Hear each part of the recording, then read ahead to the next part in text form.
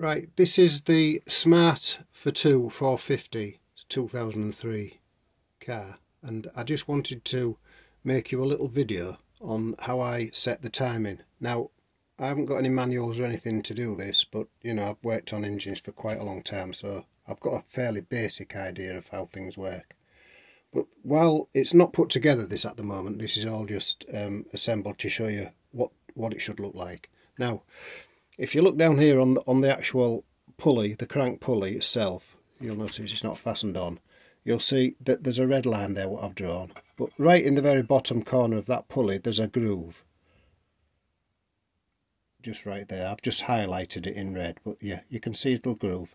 And on the timing cover itself, you'll see there's a notch here. There's a little protrusion just there. So when it's all assembled, you're aiming for that notch in the pulley to be lined up with this protrusion on the timing cover. So now I'll pull this pulley off. Just bear with me a minute. Pull this pulley off, and you'll also notice that the woodruff key in the crank is pointing directly upwards.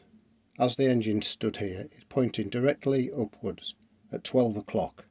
And when it's pointing directly upwards at 12 o'clock, the piston on number one cylinder here, the piston on number one cylinder is at top dead center. It's right at the very top, and it's rocking. If you turn the cam sprocket slightly by hand, you can move it slightly by hand when the chain's not on, and you'll see that it's just starting to rock on the valve. It's let go of one valve and it's starting to compress the other, and there's a little slight free space, and you want to be in that free space. And when you're in that free space, that line there, what you can see on that circle on the crank sprocket, when you line it up level, you'll find that that is halfway on the top of the cylinder head. It's not all the way up, it's not to there, so it's all showing. Only half of it is showing. Let's excuse me wobbly hand. Only half of it is showing. So you don't need the whole thing showing, just half of it. And I've put a red line there so you can see what you're looking for. When you look down there, it'll be halfway through. It's a half moon. You want to see that when you're looking directly flat across. That'll give you an indication that that's correct, because the valves will be rocking, inlet and exhaust valves will be rocking, and it's on the compression stroke. And you'll find that the arrow then is pointing, when the engine's got the sump on it, that will be pointing directly up, but at the moment it's not got the sump on, so it's sitting flat. So let me just take the just bear with me one moment, just bear with me one moment. And we'll take the timing cover off. Right, you'll see now what you're aiming for. You put your chain on. You don't need to. You can do it all with the head on. So you'll just line your sprocket up. You'll know it's at top dead center when that's at top dead center. When that's there, your piston's at top dead center, and you'll also see that that half moon is directly in line, like so, like that, with the cylinder head. So you now know that that's all top dead center. The valves are rocking. It's just at the slack, right at the very slack. It'll just move like that. You can turn it by hand just like that. So you must make sure that this part of your chain is tight. So this is tight. Fold it round your sprocket and then just push your tensioner in, and it'll hold the whole thing tight. This is all tight now. This is all tight. So that's just a little bit of slack there, but that when it takes the strain, that will tighten up. So that's just because it's not being used yet and it's not tensioned up. So that's what you're aiming for.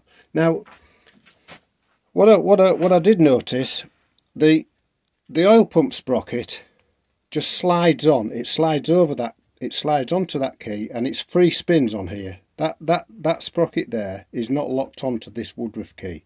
It's only this sprocket and the pulley nut, because I was a little bit puzzled as to why that would be free turning. I would have thought they would have extended the woodruff key to fit that sprocket as well, so it would all be locked in together.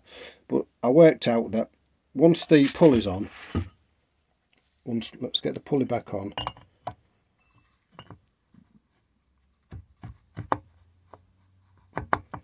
Once you pull that pulley nut in, it pushes it all, it tightens it with the pressure from this pulley nut. So that's where we are at the moment. Tension is on, the new timing chain's on.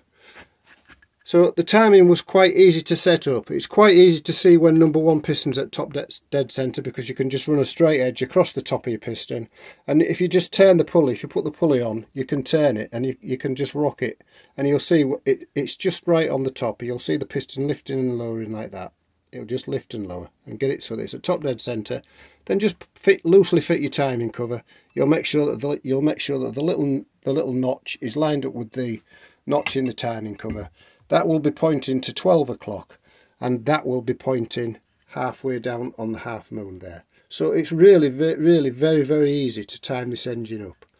You don't want to be one tooth out. If you can see all of that hole, if you was looking at it, for example, and it was like that, then you're going to be one tooth out. And same as if you couldn't see it, if it was down below it like that, you would be one tooth out. When you've got the correct tooth, it'll only be halfway like that is. It's just halfway. So that's what you need to look for. And like I said, it's very simple to time this engine up. So I hope you found it a little bit useful, this video. You'll have to excuse the amateur video, but that's what we've got and that's how we work. So thanks for watching.